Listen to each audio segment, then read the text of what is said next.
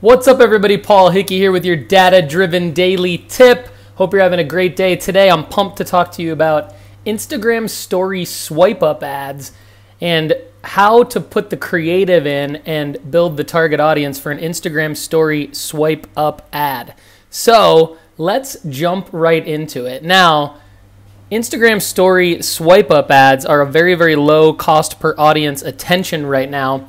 And what you're seeing on my screen is the beginning of the creative process. So what I've done is I've taken an image and I've made it 1080 by 1420, and I've uploaded it into the ad, and I'm naming the ad now Instagram story swipe up ad to my podcast, because I wanted to promote the podcast here within other people's Instagram stories. So that's, if you're wondering, that's what an Instagram story swipe up ad does, is it doesn't show in your story, it shows in other people's stories. And audience's attention right now are on Instagram stories big time. The proof is in the data. The data is showing that people are paying attention to stories and viewing profiles. And so the thing I like about the story ads is, as you can see on my screen here, is once I've uploaded my image, you can type in the website URL. You can get a preview of the image, and if you're sending a user to a page on your website with the Facebook tracking pixel installed, that will help show you the data around your Instagram story swipe up ad as well through the Facebook tracking pixel. So just for clarity, for those of you listening on the podcast, you're in Facebook Ads Manager and you've selected the Instagram story swipe up ad from the edit placements. So I've gone in and I've created an ad.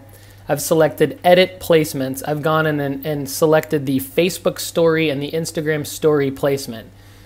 And you have to have a Facebook placement in order to have an Instagram placement. So you got to do, if you just want to run your Instagram story ads, you have to select, and you don't want to run it in the feed, you can uncheck all the feed options, uncheck all the mobile ad options, which is called the Facebook ad network. Uncheck all that, except just leave the Instagram story swipe up ad and Facebook story ad selected. And then what you'll do is create your ad, like those of you seeing on my screen right now.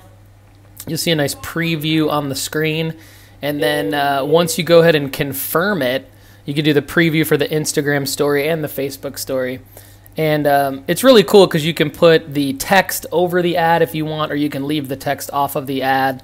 And then once you confirm it, your ad gets submitted to run, and you start running your ad. So, so far so good on this Instagram ad for me. It's doing very well. The proof is in the data that the audience's attention are in Instagram stories.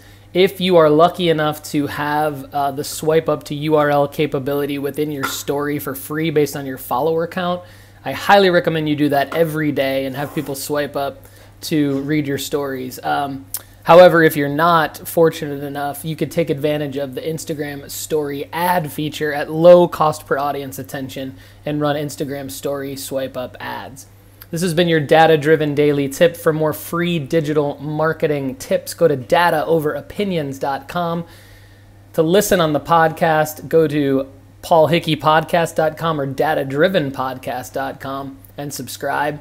It'll take you to a link on anchor.fm, and it'll tell you how to subscribe to the podcast, or you can stream live right there on Anchor.